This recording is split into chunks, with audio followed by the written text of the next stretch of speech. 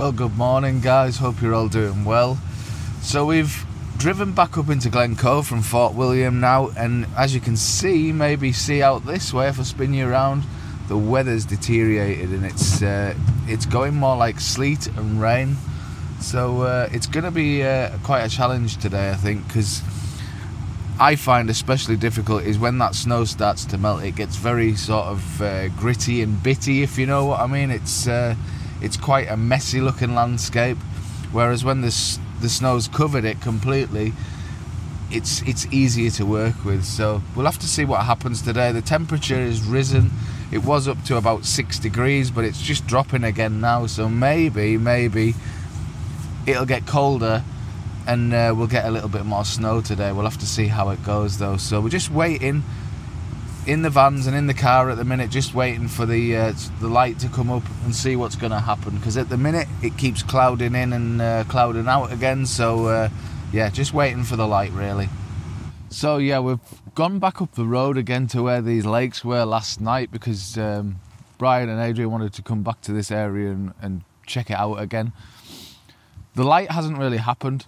The sunrise, it was a little bit pink behind me over this direction here. You can just see there's some light over this way, but it didn't really turn into anything. So as a result, there's not a great deal of light in any direction really. All I'm waiting for really now is the light to come up, and you see these clouds above the hills beyond here.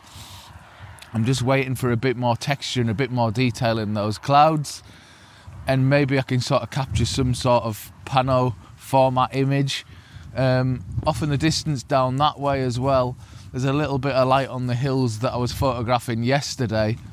Wasn't a great deal there either, but just off in the distance there you can see there's a little bit of light appearing down there. So gonna wait out a little while, see if we get a little bit more texture and detail in these clouds above here, and then see if I can make anything of that.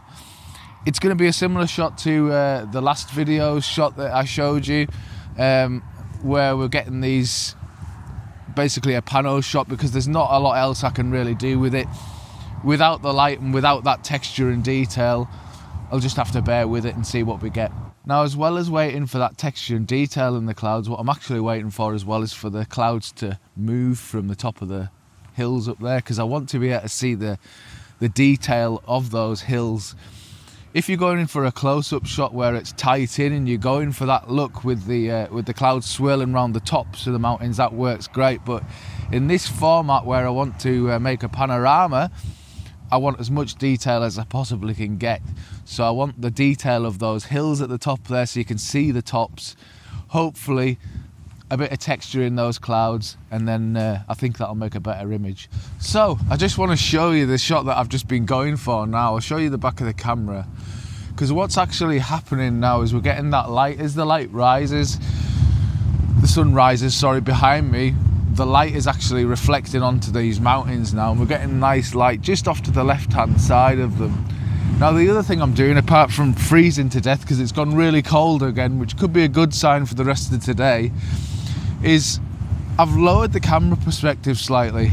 I was trying to get rid of the lake itself, or the loch, sorry, itself out of the equation altogether, because I felt as though it wasn't really adding anything. But the more I've looked, there's actually 2 lines in the loch itself, 2 lines in the ice on the top, and they're both kind of coming in from left and right and converging towards the center of the image, so it's kind of leading you in from both sides. So I thought it was quite an interesting kind of almost like a foreground to it. So I've included it in a couple of these shots just to see what's going to work best. I want to put both of the shots up to see what you think though. So what I'll do is I'll put a version of the shot up with without that lock in the bottom section at all, and then I'll put the one up with it and see if you like it with or without. Be interested to find out, because yeah, I just noticed that detail. I haven't included a whole lot of it, but I've just included enough just to kind of show you the leading lines in there. And yeah, that light in there now is really quite nice on the snow itself. It's just kind of lifting it and giving that a bit more interest that I can see anyway. As I say, it's not a It's not a groundbreaking shot, but I really do like the image itself, because I think with this little bit of light now, it's just kind of helping it really pop. So what you should be able to see is this strip pano again, which I use all the time, and I'm at f16 ISO 100. I've got the two mountains that you can see in front of me there. You've got one in the middle with kind of a black point where the snow's melted off it.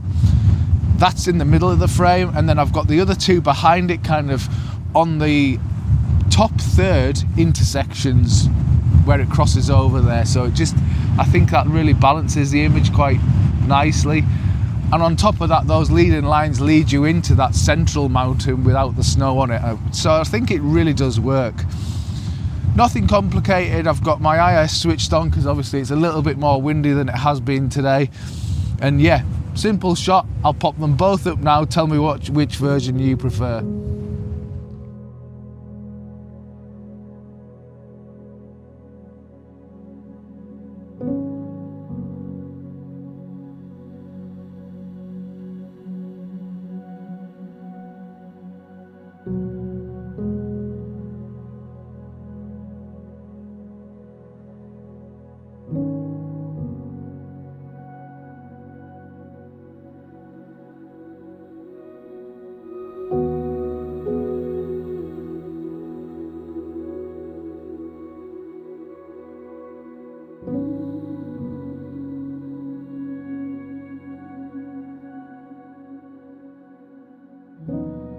Yeah, so as you can see now, the weather's really closed in again, and we're actually getting snow again, which is fantastic, because I was a bit concerned it was just going to rain and we were going to lose all this lovely wintry conditions, but no, it seems to be picking up again, and we're getting this lovely winter weather coming in again. So hopefully we're going to get a few more images today. There's some nice light off in the hills just in the distance there, and obviously once this snowstorm moves through, we should get some nice light coming through. So yeah, gonna bear with it and just hope it picks up a little. But yeah, definitely nice and snowy, so I think things are gonna pick up hopefully. So literally about 10 minutes later, we started getting this beautiful light happening on these hills over here.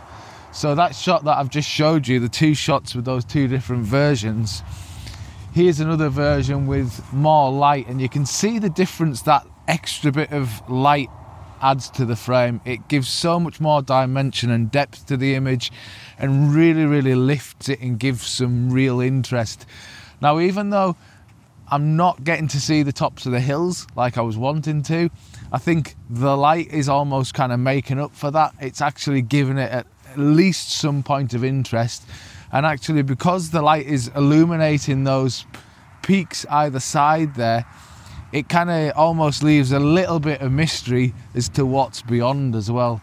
But I think that's only down to the fact that it's got light on it. If it didn't have light on it and it was flat like it was before, I don't think it works like that. I think you have to have that sort of light to lift the scene and give it that bit of pop, I think.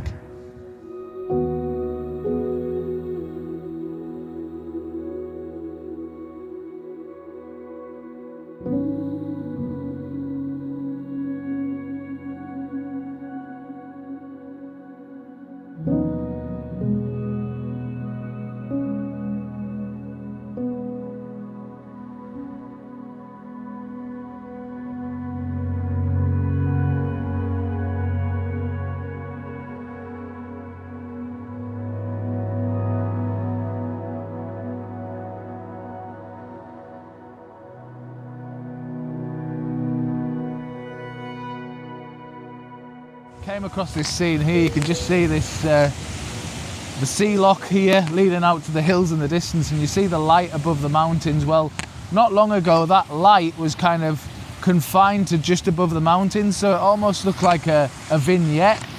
Really nice. So what I've done is, I'm not going to walk you through it because obviously the rain keeps blowing through here quite fast, so we're getting just a chance to take a shot and then the rain comes in again.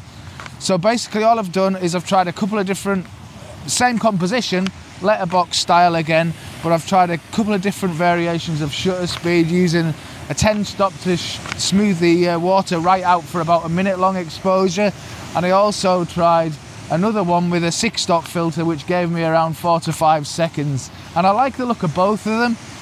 So I'll pop both of them up on screen so you can see the differences the shutter speed's made on it. I think possibly the smoothed out version looks slightly better, but I'm not sure whether it does away too much with too much of the texture up in the sky. With this kind of scene though, there isn't a great lot anyway, so I don't think it makes that much difference, but I'll pop them up and tell me what you think.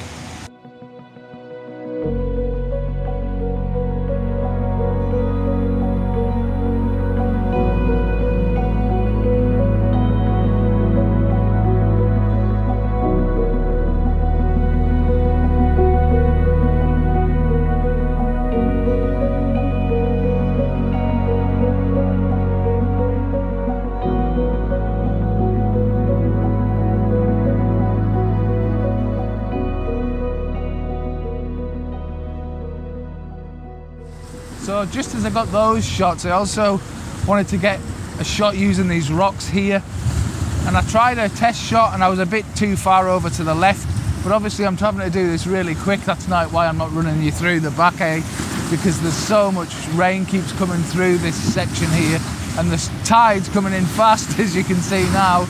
So basically what I did was use these rocks as foreground element, and then the mountains and the light and off in the distance there. 16 by 9. I just focused on the rocks themselves because it's already soft in the background anyway, so I don't need to worry too much about getting that really sharp. Just focused on the end of the rocks back there, and they seem to be on the back of the camera anyway, enough in focus. So hopefully this shot's turned out, and I'll pop it up now for you.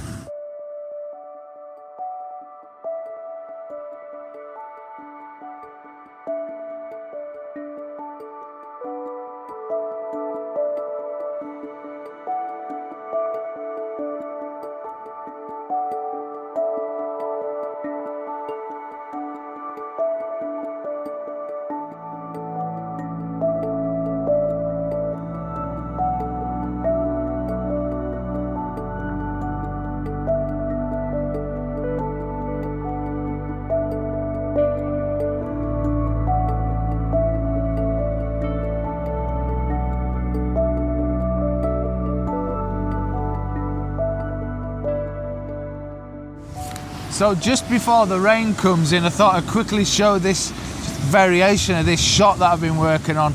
I'll just press record on the back of here now. So what you'll see is I'm using the 4:3 aspect ratio, which I know is rare for me, but there you go. And I've got the mountains off in the distance. There's some beautiful light on the hills right back there now. Now what I've done is I'm focusing in the lower third of the image, just about there, or in that sort of area, anywhere where I can grab focus. And what I've done is I've put a case polarized filter on the front. It's actually a 6 stop and polarizer in one. I've polarized the water so it's darker, and it also darkens that sky and gives it a bit of extra detail there as well. And what I'm doing is just timing the waves. I've got a little remote shutter, and I'm just waiting for the waves to come in. I'm about a second somewhere around there, just over, f16, ISO 320, and I'm just timing it as these waves come in now. And what that's doing is just retaining a little bit of texture in the lower third of the image, a bit of detail from the water as it moves through, and because it's got those whites in that lower section of the image there, it balances the sky at the upper section of the image. So I've just got the strip with the mountains in the middle and the water, and then the actual waves that are coming in at the minute are adding that white detail to the lower section of the frame, and I think it balances the image really nicely and works really well. So I've got a balanced exposure there. It's not a problem. I'm about 1 stop under at that, just to make sure I'm capturing all the details, and I'm just remotely triggering it like this every time the wave comes in, and I'm just keeping firing off shots as it moves through because the light's really nice back there as well. and just keep pressing the trigger every time there's a wave that looks interesting and it looks as though it's got to have quite a lot of detail in it. I'm just grabbing the shot like that. Anyway, hopefully this shot's turned out. It should be even nicer now that light's improved back there, and I'll pop it up now for you.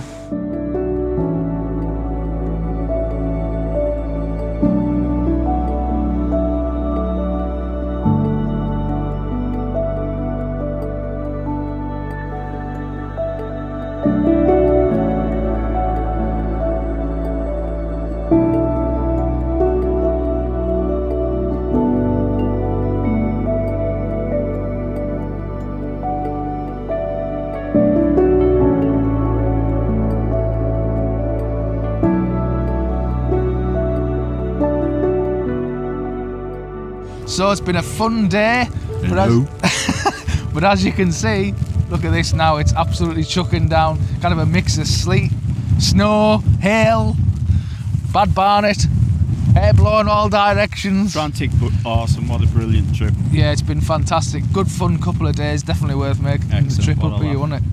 With Adriano. Got some good images I think today and yesterday, yeah, definitely. It's been fruitful, today's been tricky mine. Yeah, it has. We've had a lot of this, to do. That's the fun part, isn't it? Yeah, well, this is it. So, heading home Sunday. Heading home Sunday, back to Vancouver. Not sure what I've got in store in Vancouver because it's -17 over the last few days, so chilly. We'll see. Chilly. A wee bit nippy. Anyway, good to catch up, eh? Yeah, great to catch up, mate. It's been good, lad. Yeah, it has, definitely. Good fun. So hopefully you've enjoyed this week's video. Like and subscribe, check out Bri's channel, and I'll see you on the next video soon. Take care, guys. Peace. See you later. Ta-da.